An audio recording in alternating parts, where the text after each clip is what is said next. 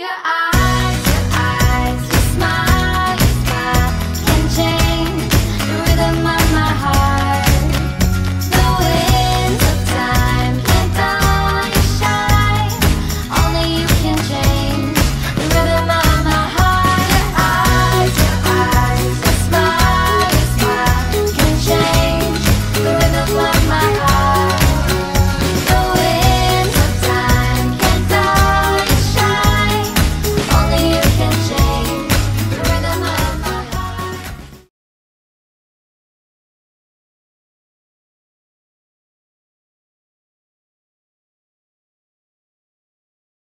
Hi and welcome to today's video. We're going to show you some of our essentials when it comes to walking and training Molly, the things I use the most and I recommend others use the same. It's not always easy to train a dog from a wheelchair and I do struggle at times, but I have trained Molly myself right from a puppy to now a qualified assistance dog.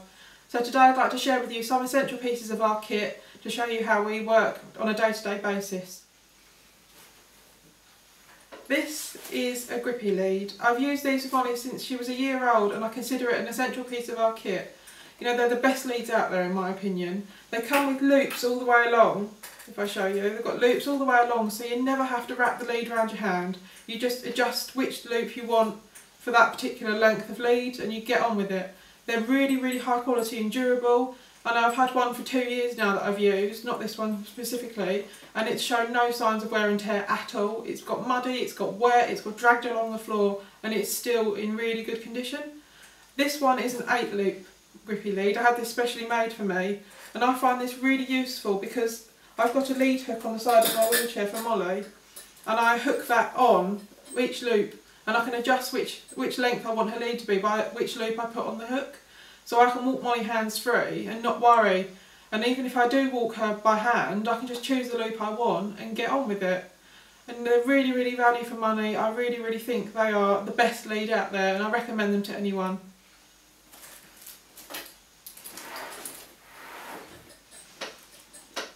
This is a clicker. It's a generic clicker that you can buy on the internet. If I show you, it's just one of these little clickers. But someone at Dog-Aid makes them into this little handle. And I find that really useful because you can slide it onto your hand and click when you need to. Or for me, I slide it onto the armrest of my wheelchair and I can use it then, I can lean on it to click Molly when she does the right behaviour. Because that's the basics of clicker training. You mark the exact behaviour with a click so they know exactly what behaviour you want from them and which one is the right one. And then they know when you click, that means that a reward is coming for that they've been good. Another essential piece of our equipment is this ACME whistle. I have the 210.5 whistle and I find it really, really useful because Molly has been trained that 2 short blows on the whistle means she's got to come back to me, that's her recall command, and 1 long blow means that I want her to lay down. So I've worked on that at home, outside, getting her used to 2 short blows meaning come back so that I don't have to shout, because if I shout I lose my voice. So obviously I don't want to lose my voice, so I don't want to shout. So the 2 blows on the whistle means that obviously Molly knows she needs to come back and she will come back. And I've worked really hard on that with her, by myself, just to teach her that 2 short blows on the whistle means come back, 1 long one means lay down. Another essential piece of equipment for any dog owner is the treat pouch. I had this one made by a friend, so it's custom made to my needs, but it has 1 big pocket in the middle. So I put all the poo bags and everything like that in there, my treats, you know, all sorts of things like that, the target stick, the whistle, everything goes in there so that I've got everything on a daily basis.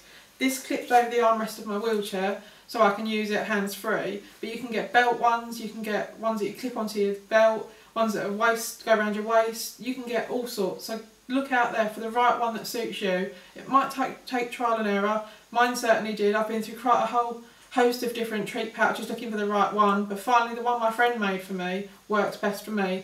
So go out there, look for the different treat pouches that will meet your needs, what pockets you want, how you want it to fit to you, what you want from it. Go out and look and see what's out there, ask for recommendations and find the right one for you.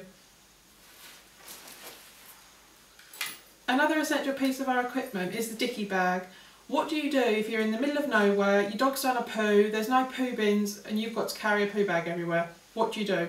You can't leave it on the floor, you don't really want to be carrying poo around and it's smelling, and this is where the dicky bag comes in. The dicky bag is a dedicated poo bag holder and it's got a scent in it.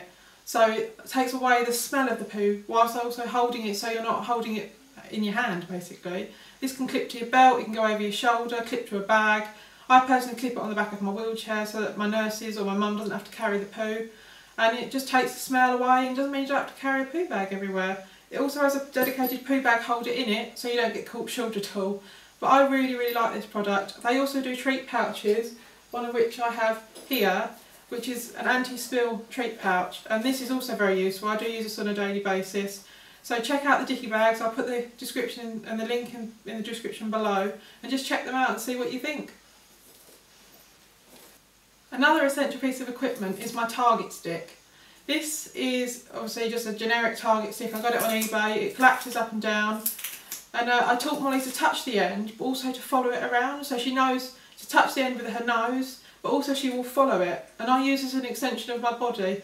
I'll show some videos in a minute of me using it to train Molly, because I can use it as an extension of my body. Where if I can't reach what I'm doing, I can use the target stick for her to move around and follow it round so that she knows what to do.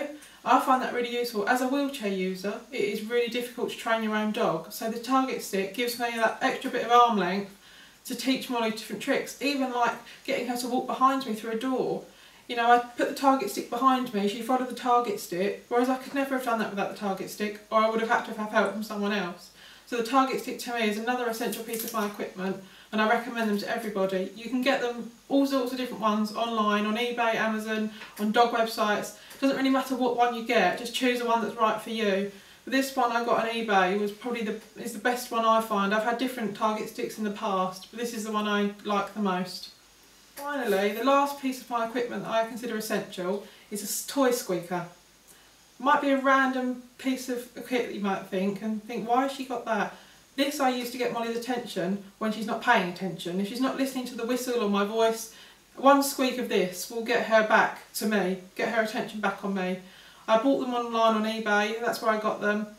And yeah, so I use these just when I need Molly to pay attention to me. And that's what I do, and it does actually work. We hope you've enjoyed our video about our equipment that we use on a daily basis. You know, I hope it's been helpful, and I hope you'll consider checking out the products, the links of which I will put in the description. Thank you.